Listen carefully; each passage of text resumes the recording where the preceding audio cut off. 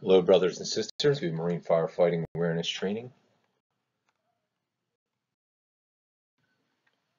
Okay, objectives of this training are as follows. Increase knowledge of the Port of Wilmington, the maritime world, shipboard firefighting, ship types, ship terminology, ships systems, and layouts.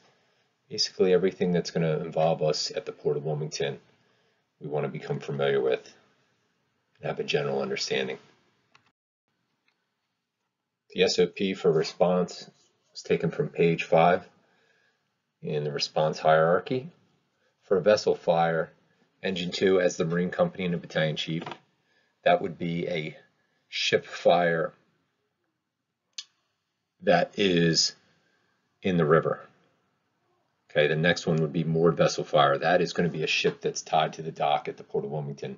That's going to be Engine 2 and a box alarm. So you could see the following companies. Those were taken from Fireboard. So I reached out to them to see what was on the card for that, and that's what they have.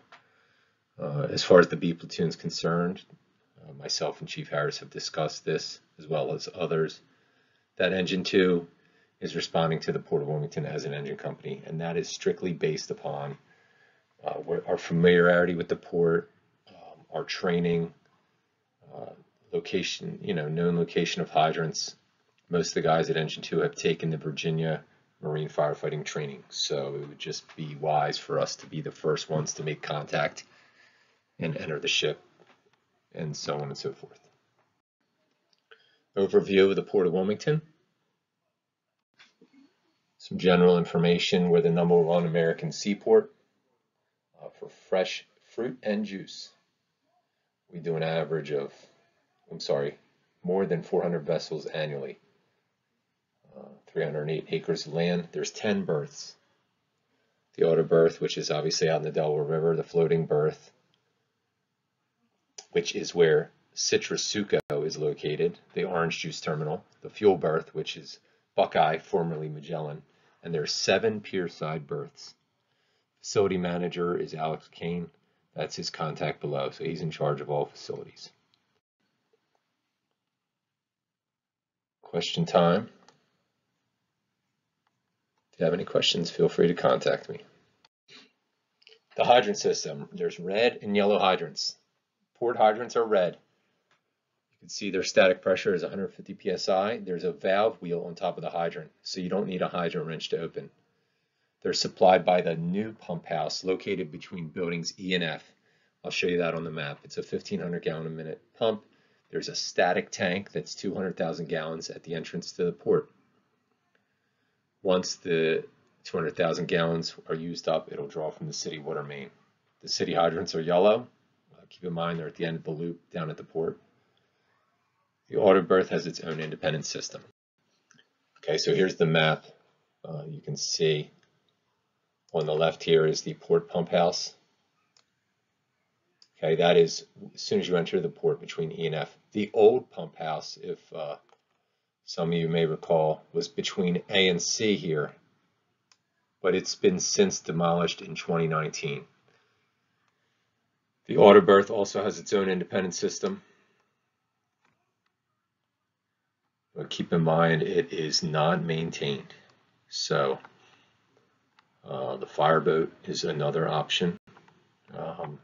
Drafting is another option. There's the port pump house when you enter the port between E and F. It's a new package unit. There's the static tank, 200,000 gallon static tank. Okay, just another visual.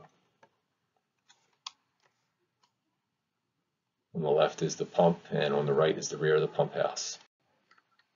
Here's the Buckeye terminal foam house. So there's a lot going on here. Test headers, discharges, intakes. Just my suggestion is to take a ride to the Port of Wilmington and familiarize yourself. This is inside the Buckeye foam house. Everything is well labeled, even on the inside. Okay, so that should eliminate any confusion. And here's the foam tank on the right. The auto berth pump house. It's also kind of its own independent system. The door was unlocked last time we were down there, but there is a Knox box if you need to access it. It's a 4,000 gallon a minute pump. Okay, commercial ships. The organization of a ship based on personnel. There's a deck department and the engine department. The master in the deck department is in overall command of the ship. Chief mate, also called the first officer. He's in command of basically operations. So he would be your operations guy. You got the second mate, third mate, and the unlicensed crew. The engine department, the chief engineer, he's the command of all engine and machinery spaces. First engineer would be kind of your operations guy in the engine room. He's the most knowledgeable. If we're on an incident or anything that involves a ship, that would be the go-to person as far as which valve do I turn, or how much can I do with this, or, you know, any information about the systems.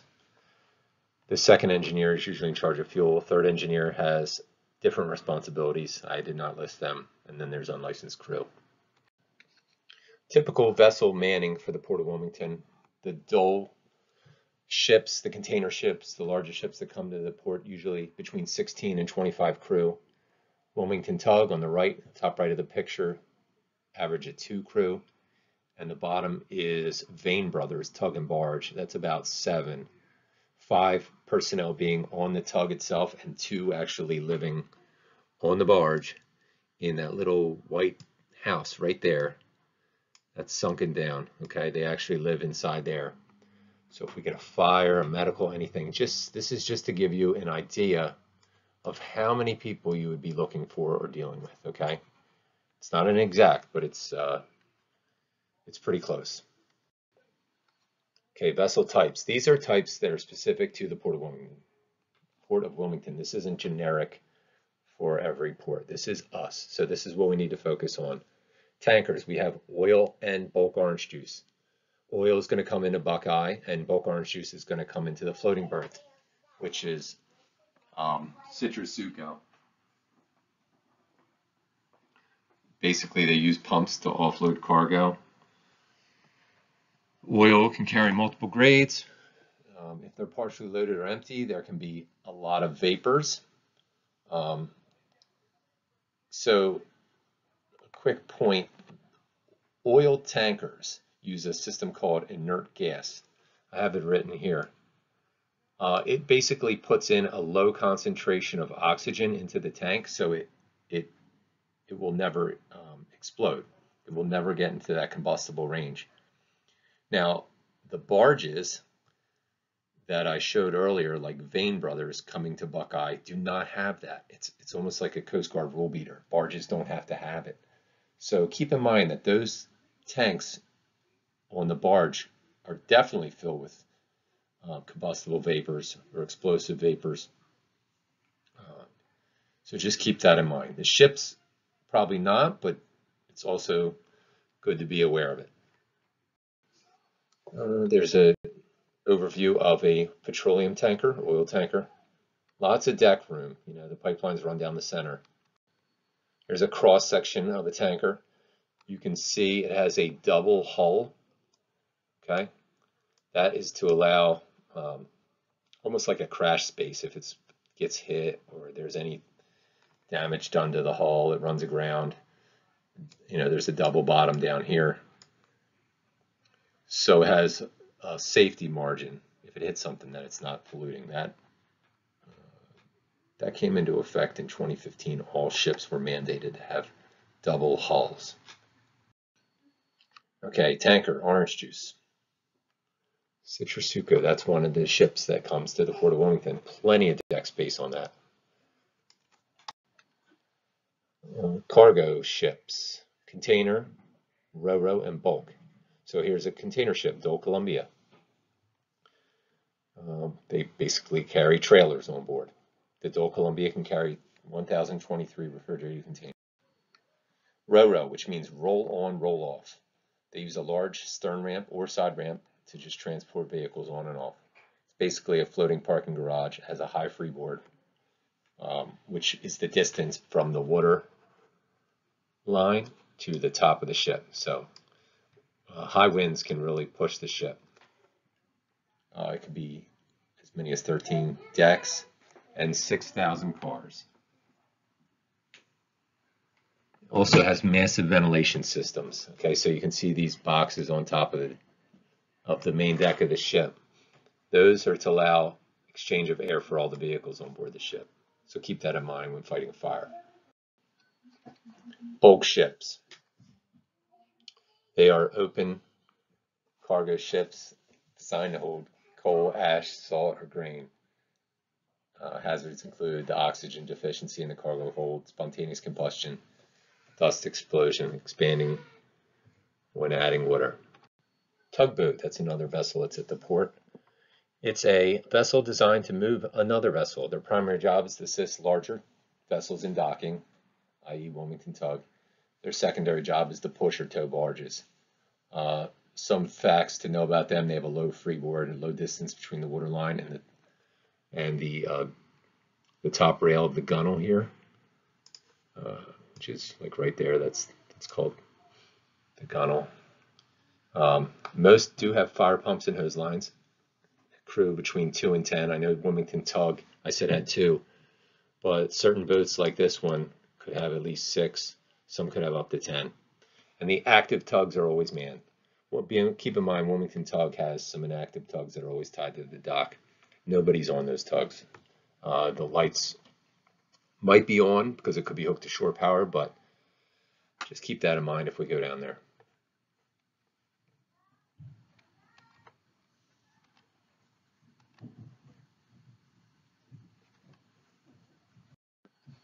A barge. It's a box-shaped, flat-deck, non-powered vessel. Port of Wilmington, we have the fuel tank barge. I put Magellan, Buckeye Terminal.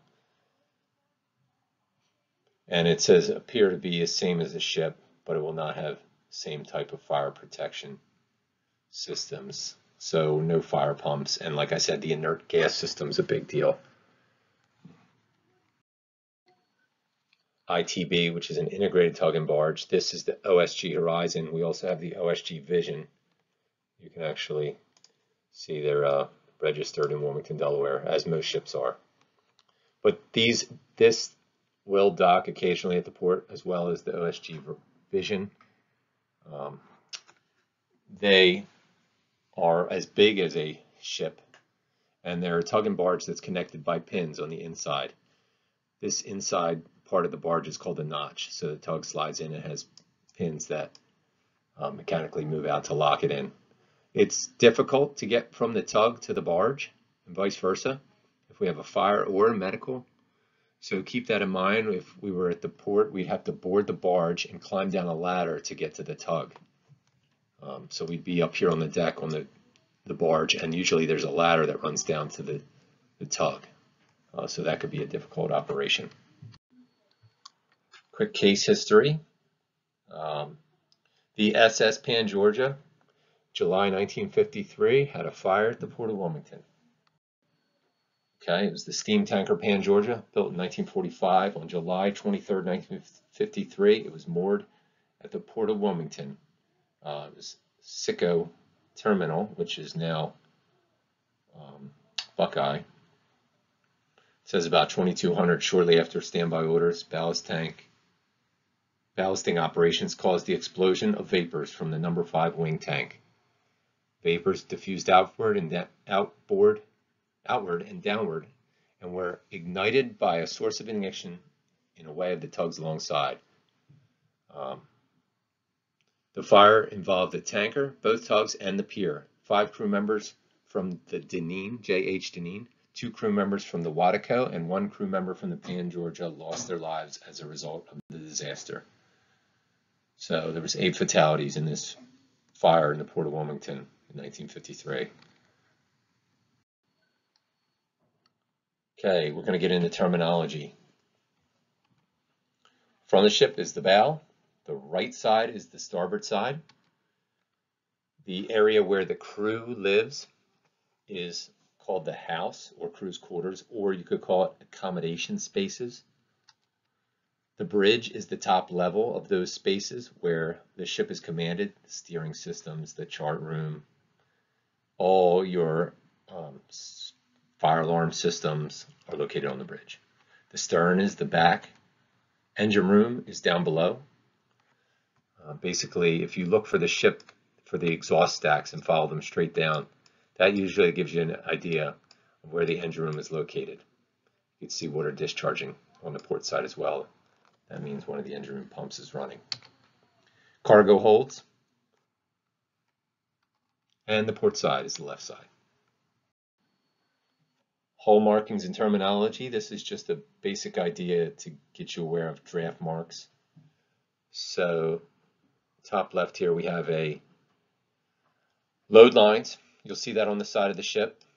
That just tells the crew and the basically insurance company where the ship can legally be allowed to load based on the type of body of water they're in. So quickly, TF is tropical fresh, S is summer, WNA is winter North Atlantic. So based on the body of water, the density of the ocean is going to change so they can load at different depths. Just so you know what it is. This circle with an X through it is a bow thruster. So below the water line would be a bow thruster. This mark indicates a bulbous bow. So the protrusion on the bow here is indicated by this up here. So if there was a tug crossing, he could see that and not to know, don't cut right in front of the ship. Okay, down below is here and to the right is what is important. These are called draft marks. And this is something that we would utilize during a ship fire. And on this picture, they're marked on the stern and on the bow. So we would keep an idea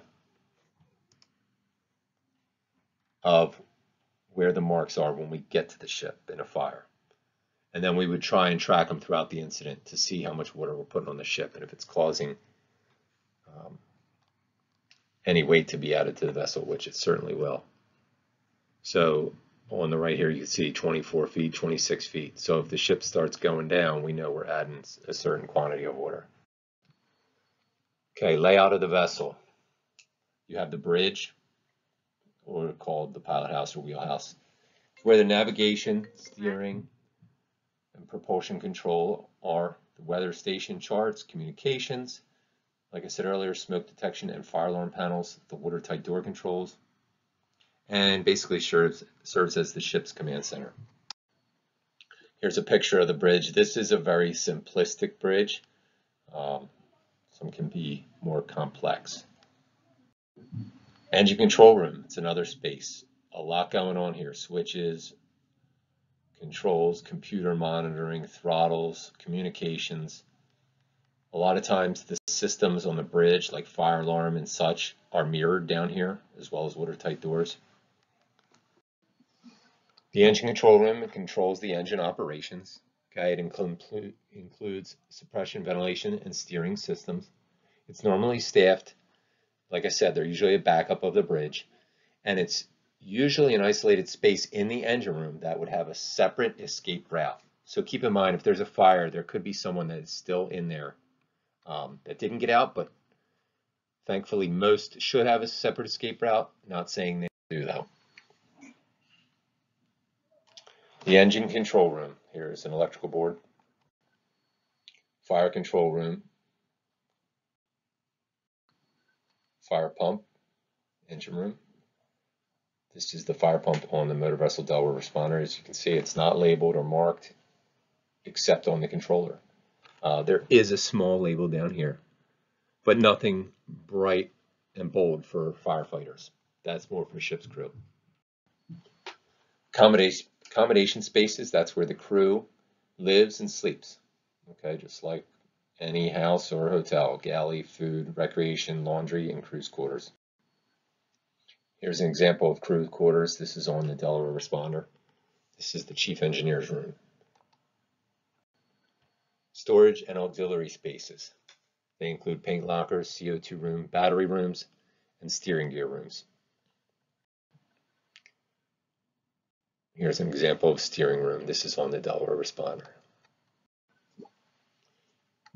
Cargo spaces. They usually run the full length of the vessel. They could be up to 13 stories deep. They hold liquid or dry cargo depending on the type of ship. And what are some examples of cargo here in Wilmington? Actually, I already covered them. Fuel, orange juice, cars,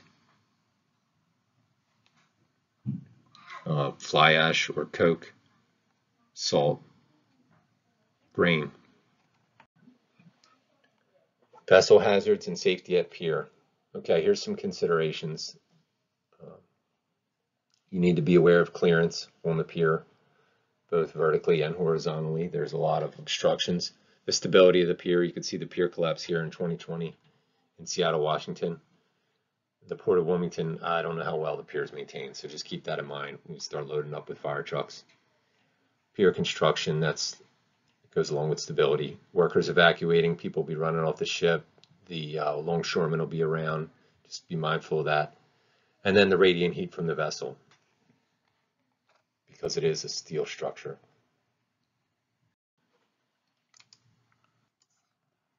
Okay, vessel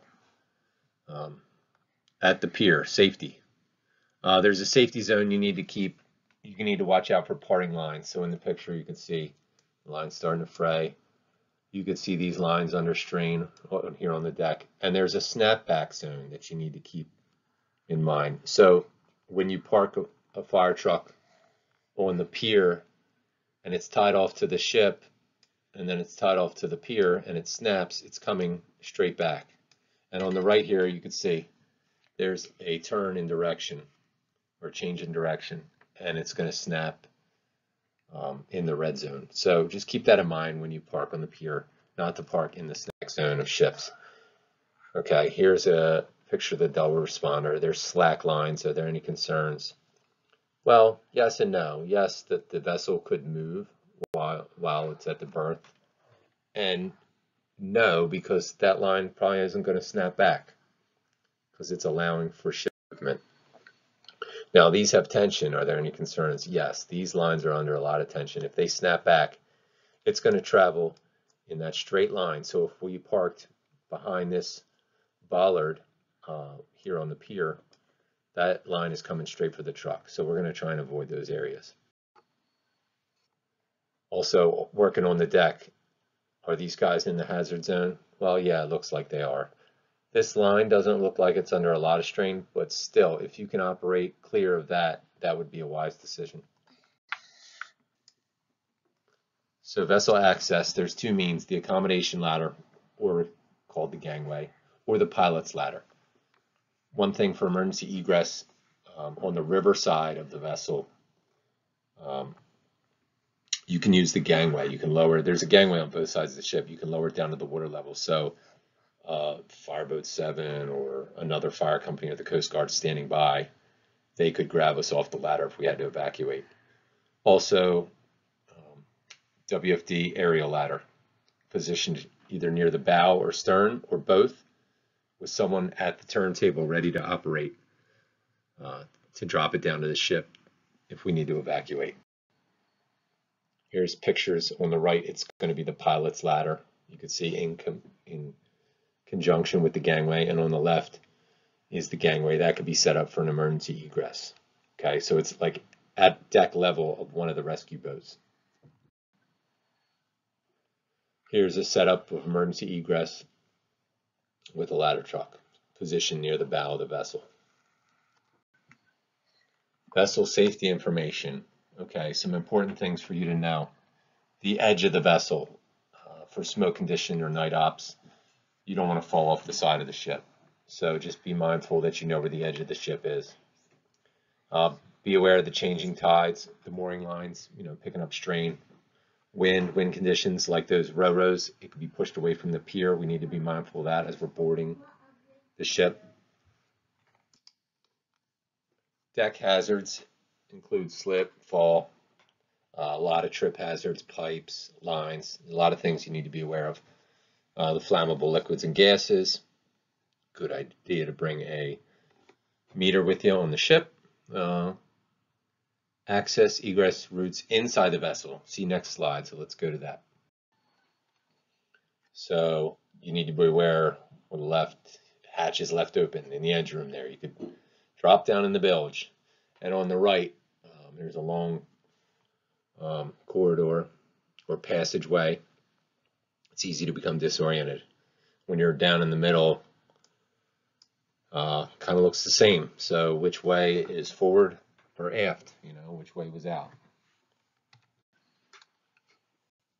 Watertight doors. Here's an automatic closing.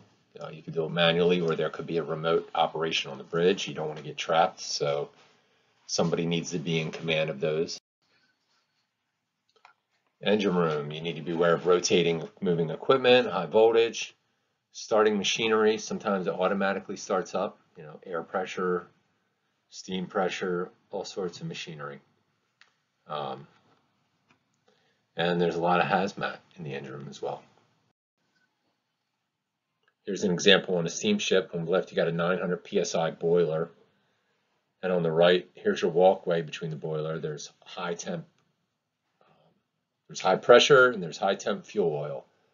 All that piping's hot. So as you're crawling along there on the line, going down to this auxiliary machinery space, you have a lot of hazards that you're passing by. You could get burnt, so you just need to be mindful of that. Additional safety aboard the vessel. Common sense, use all your senses, stay aware. Expect the trip hazards, make that mental note of your path taken through the vessel. Utilize the crew members as guides. They know the ship better than we do. When you're using a ladder well, face the ladder when descending. The tread depth on these ladder wells is not much, and we're not used to climbing up and down these. So the safest way to go down is to face the ladder. Beware of the flashing lights or warning signals. If somebody rings off abandoned ship, and we're not sure what it is, make sure you verify. For the chief officers, monitor the vessel's draft and trim. We already covered that with those numbers on the side of the ship. And keep in mind, a ship fire in a compartment has 6 sides. Top, bottom, and all 4 sides. So another thing, slide or shuffle your feet or crawl in reduced visibility. There's a combing on the deck. It's a little plating along a walkway that you would hit with your feet before you step off an edge. And that's why I say slide or shuffle your feet. So you'll hit that combing. So you'll know you're about to go over a rail.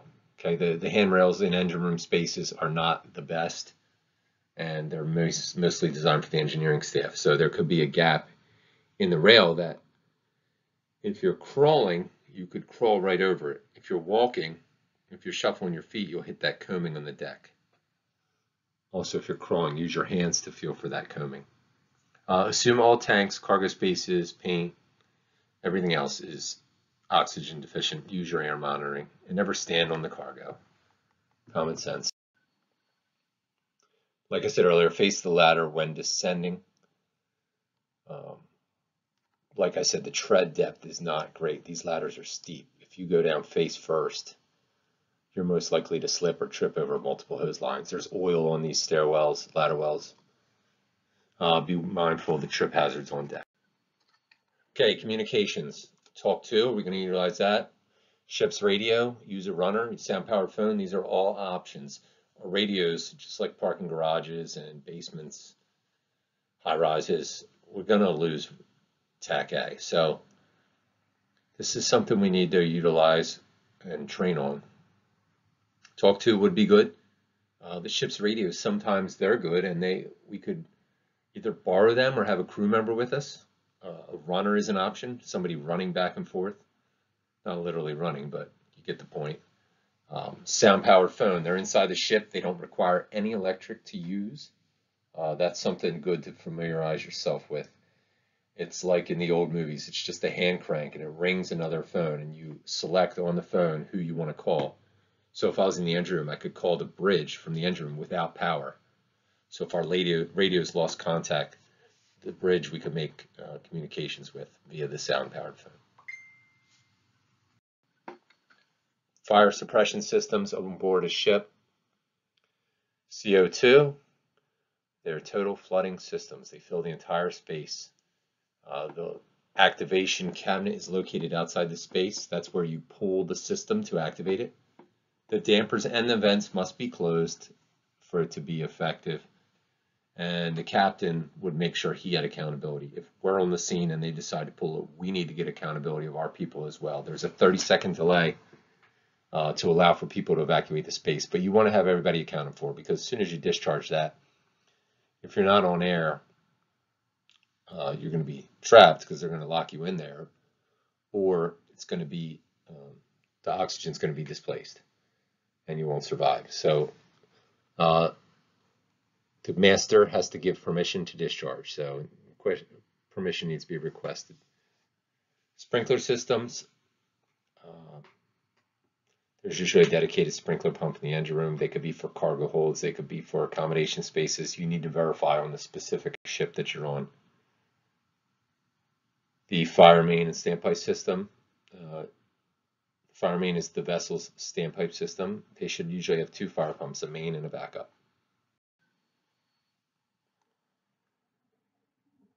Here's some pictures of the fire main and standpipe system. Most ships have inch and a half. On the right, you see the SS Wright, which was docked in Philadelphia, now it's in Norfolk, but has a 2.5 on deck. Here's the international shore connection. This is our way of connecting to the quote-unquote standpipe system. This is our FDC for the ship. So you can see here in this picture, you got the 3-inch coming in, the inline pressure gauge, and the international shore connection. So the purpose is to supply the vessel's standpipe system. That will allow us to use their hose lines. Okay, we can use them for boundary cooling or exterior operations. We would not use them for an IDLH environment. We would use our own hose lines and water supply. But keep in mind, they're a good resource for boundary cooling. The international shore connection is a standard size flange that allows us to connect to the fire main. Okay, it's our responsibility to have the correct thread. Once the flanges are bolted together, the engine can supply the fire main of the ship, and the parts are the 4 bolts, the gasket, and the flange, and also the inline pressure. Other things to remember: do not exceed the design pressure of the system. The rating is 150 psi. Before supplying, just coordinate with the vessel's engineers and make sure all the drains and valves are closed. We have 2 international shore connections. One has a male thread on the end, one has a female swivel. They are located on Fireboat 7. There's also one at the port, at the auto berth pump house, but it's incomplete. They know about it. Whether it's going to be fixed or not, we'll soon find out. Here's a picture of a ship on the left. That's a ro-ro at the port, at the auto berth. That box is where the ISC is. And actually on the backside there's a tube that has the fire plan in it. So there's a gangway that folds down, this platform. So that's usually what you'll find. You'll come up the gangway to the ship and there'll be the international shore connection and the fire plan. So the stuff we need, it's in a red box. Can't miss it. And here's the door on the auto berth. Here it is. Here's a little regulation description about it. This is what it looks like. So basically, it allows our system to connect to a ship from anywhere in the world that's not going to have Wilmington thread, let alone U.S. national hose thread, national pipe thread. It's not going to have any of that. It could be coming from China. But it's going to have this standard 4-bolt flange that we can match ours to theirs, bolt them together, and it'll allow us to supply the ship. The fire control plan, okay, there's different vessel plans. The fire control plan, general arrangement of the vessel with locations and types of fire and safety equipment. It'll assist us in developing an incident action plan. We can utilize it with the captain or the chief mate and determine a route of access to the suspected fire area. Okay, keep in mind it might be in different measurement units on a foreign ship. Usually located in 3 locations. One permanently mounted, one's like in a picture frame in the ship. That's the permanent location. And there's also 2 stored in watertight containers that are labeled. Here's an example of the fire plan, also called the safety plan, of the Delaware responder. Another plan, additional plans are the stowage plan, location of each item on the ship, the cargo manifest. It documents all the cargo that's carried, and there's an SDS for hazmat.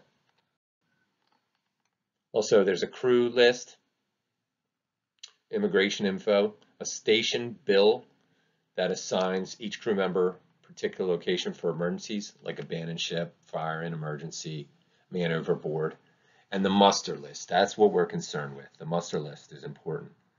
That contains the names of the crew members. So we might secure that from the captain to account for everybody on the ship.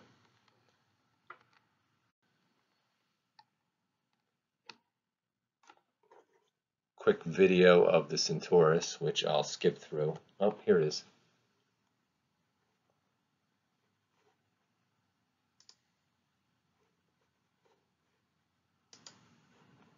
Okay, I can't get this to play for some reason, so feel free to go to YouTube and look up Centaurus ship fire.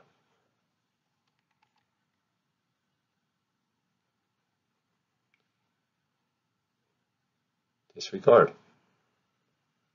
I got it to play.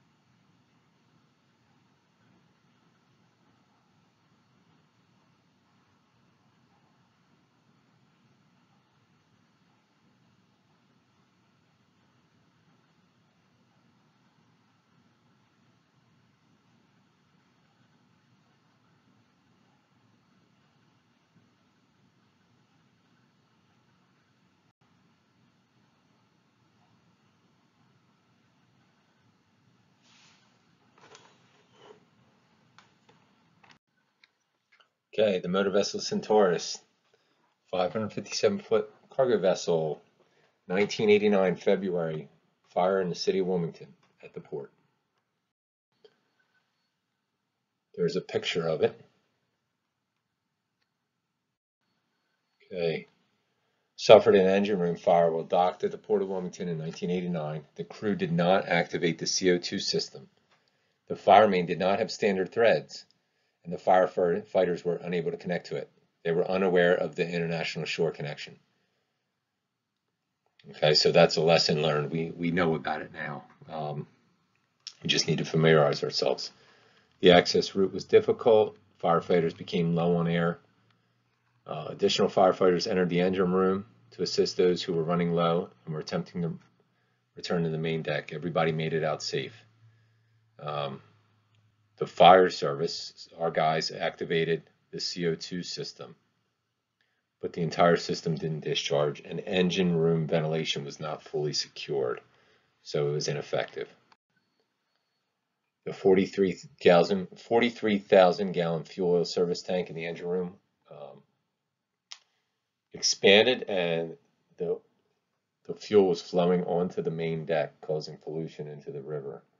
Paint was flaking off the ship, blocked the drains on the ship. The ship started to list. Then they cleared them and pumped off the water. Coast Guard was familiar with the vessel's fire control plan.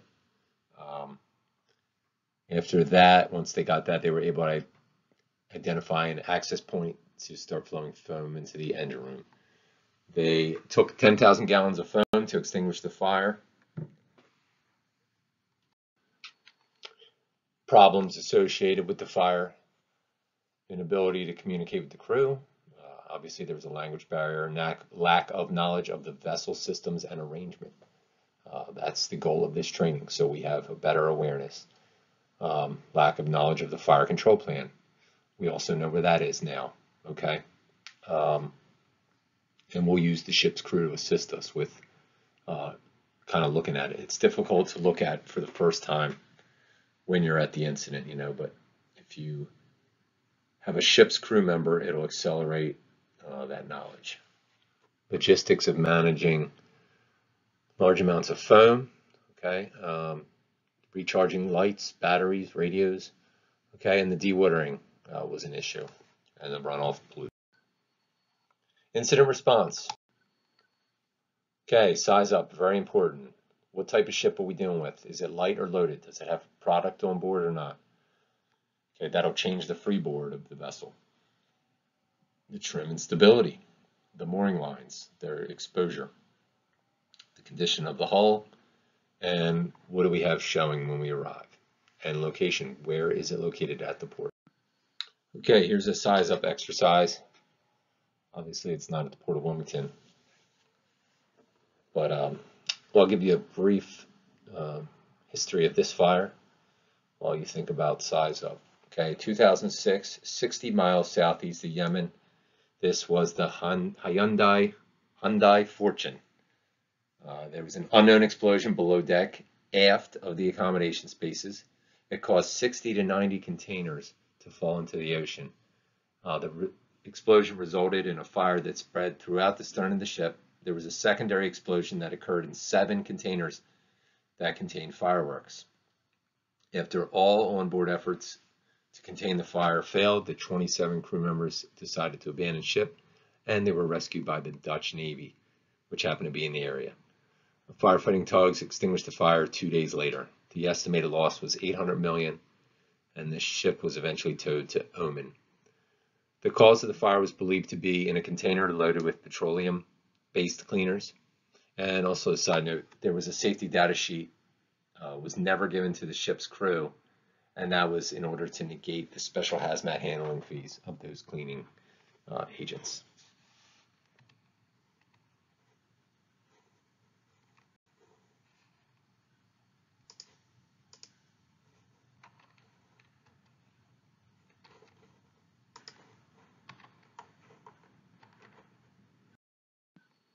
Okay, quick size up. Where is the fire located? Basically, what area of the ship? Something to think about.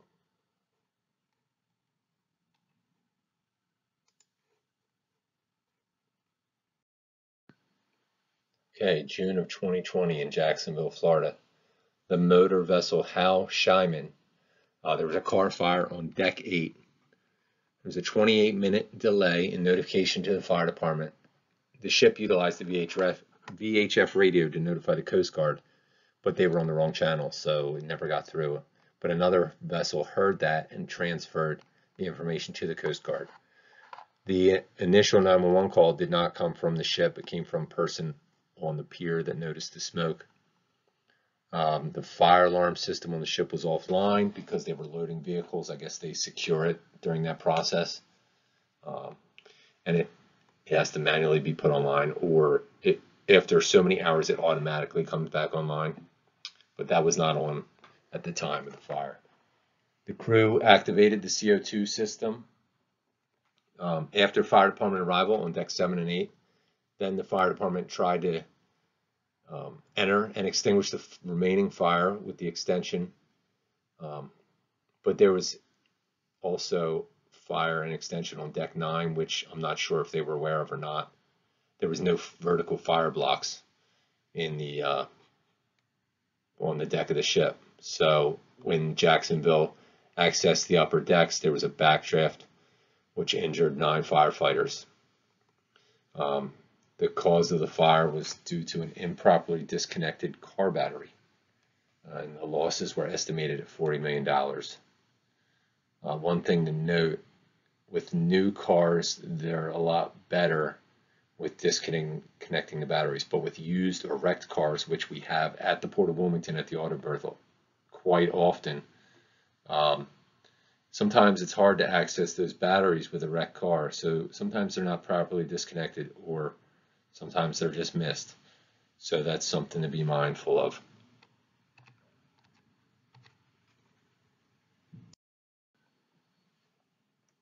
July 2020, the USS Bonhomme Richard. They had a fire in the lower vehicle deck of this. It's an amphibious assault ship. The fire took 4 days to extinguish and injured 63 people. Loss totaled $3.2 billion. It was docked in San Diego, California. Okay, there was late notification from the ship's crew to the Navy Fire Department on base and San Diego as well. There was radio issues between all 3 parties. The Federal Fire Department got there and connected to what they thought was a water supply on the dock, but it ended up being a potable water line that supplies drinking water. It was only 400 gallons a minute, so they didn't have sufficient water to begin with. There was no hydrants on the pier. The Federal Fire Department did not have the appropriate connection to connect to the ship's system, so they couldn't use that. There was a delay in notifying San Diego as well. And when they got there, San Diego Fire Department, they were told to stage by Federal Fire. So there's a timeline which I have outlined on the next slide.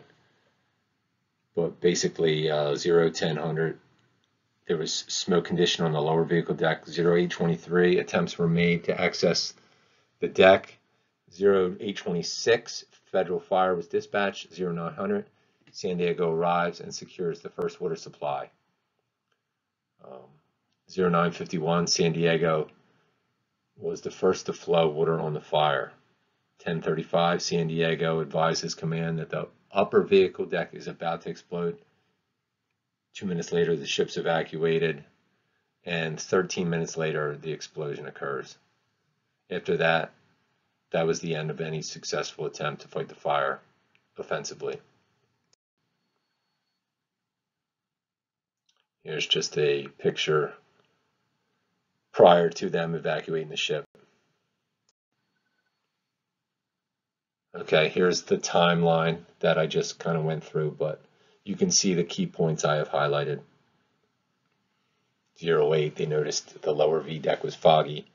0826, Fed Fire dispatched, and you can follow along accordingly. I'll give you a minute to read it over.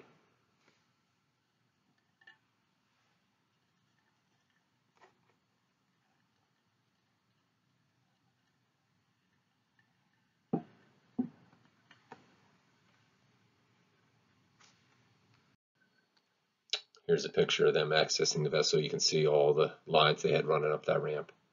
The ramp was nice for access, though, with those lines.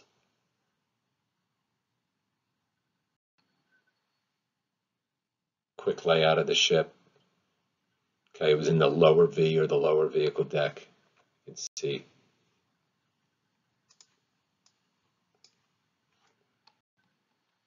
This is after the ship was evacuated. They had private contract, basically fireboat tugs come in. And this YouTube channel, What's Going On with Shipping, is a good resource. This is where I got a lot of my information on this one. It basically goes over the whole fire and, like he says in the second part, analysis, commentary, and fireboats. Okay, so attack strategy situations. This is not set in stone, but it gives us a guideline as to when we should conduct an offensive attack or a defensive attack. For an offensive, if there's crew on board, life-threatening situation, okay, if there's a rescue, if the fire appears to be quote-unquote manageable, the fire suppression has been used, and an attack is necessary to protect cargo, or an offensive attack can confine the fire to a part of the vessel. That would be the times we use an offensive. Defensive, limited availability of extinguishing agents, okay? Inability to gain access to the seat of the fire, large amounts of heat, inability to control the fire, explosion, vessel instability, or insufficient resources. Here's a tactical worksheet that we have that will be made available.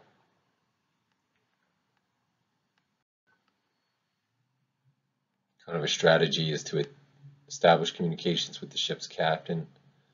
Okay, we want to know all this information in here, the location, the type of incident. Does he have accountability of the crew? Is there any hazmat or cargo on board? What's their strategies and plans for managing the incident? Because more than likely they're going to be trying to do something to fight the fire. It's their ship. Or they could just abandon altogether, but we need to know that. And the status of the systems. CO2, has it been activated, not activated, is it functioning? We want to establish a water supply. Here's our considerations: the port hydrants, city hydrants, fireboat, or drafting. Okay, we need to bring all our equipment on board, and it's not always easy. Okay, the gangway can hold a certain amount of weight. We might have to use ship's cranes. We might have to use a messenger line to pull the hose line on board. The squad can set up a rigging with an equipment bag to transfer equipment onto the ship. Or we can utilize manpower up the gangway, basically carrying equipment. Here's an idea of an initial equipment list.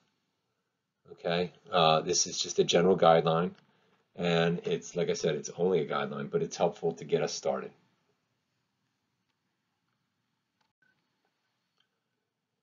So water supply, that's what takes up most of the time, I feel like. You would start, general arrangement is 3-inch lines from the engine to the ship's weather deck. You can see in this picture there's loops placed in these lines, okay?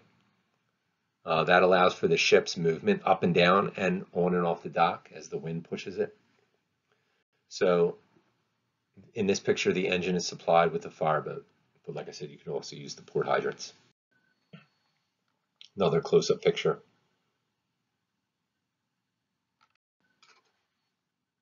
Here's the fireboat water supply for this training evolution. After the 3-inch lines come up, they go to a manifold, okay, then to a 5-inch supply. On the right, you can see the 3-inch lines coming up the side of the ship. Here's another example. This is the outboard side. This is connected to a fireboat coming into this manifold or water thief. Then going down the deck, the 5-inch line hooks to another manifold, and from there you're running 3-inch lines. The 3-inch line goes to a gated Y and then to your hand lines. Or in this case, there's a master stream there.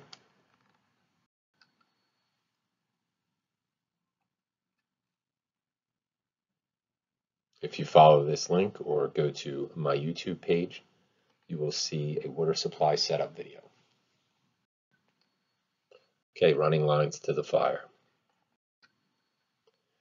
It's very difficult down these ladder wells, and they become congested very quickly. Just some pictures of the obstacles that we'll have to overcome.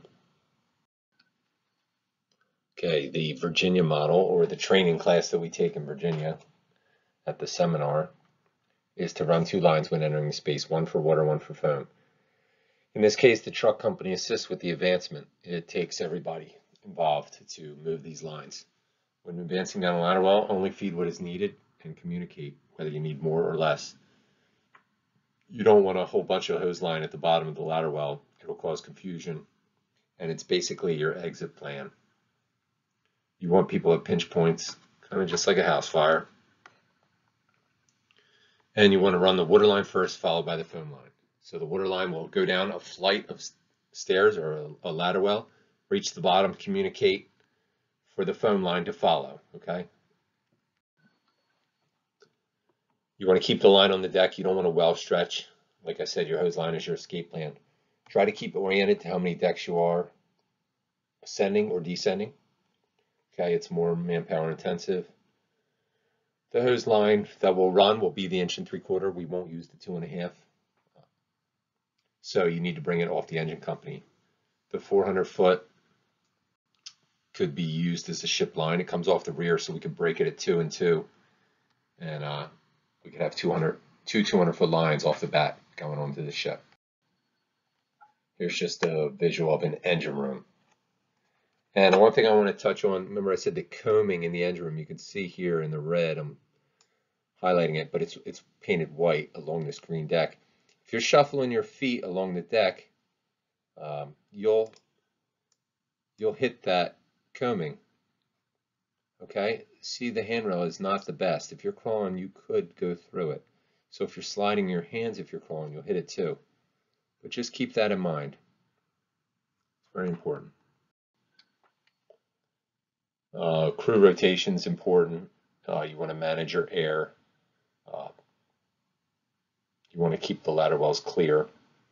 Always keep them clear because people are trying to exit the space. And somebody managing the air as like an air management officer would be good, just to keep track of who's in the space and how much they have. Dewatering, that's very important. The Centaurus, we had that issue. So much water on the ship, they end up cutting a hole in the side to drain it out. We need to be aware of how much water we're putting on. It'll impact the stability and also our safety.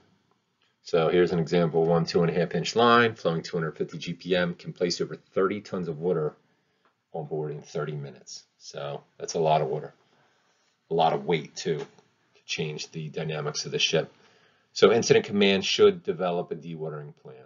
Okay, here's some examples. Utilize the onboard vessel systems. Utilize portable pumps. There's some located at Station 7. There's some on Fireboat 7.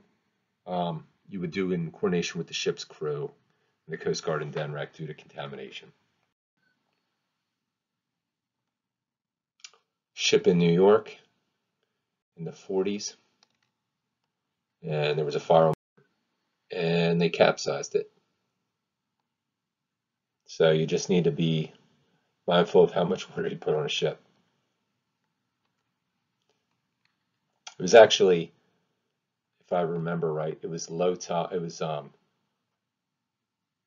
low tide, and the ship actually sat on the bottom, and it kind of fell over. Here it is. It was the SS Normandy. Okay, the tide capsized by the tides.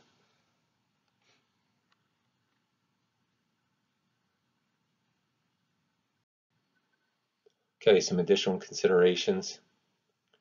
Okay, utilize the marine units as a riverside safety or rescue boat, and consider booming the ship with an oil boom, both as an object to grab a firefighter in the water that they can grab onto, or for pollution control.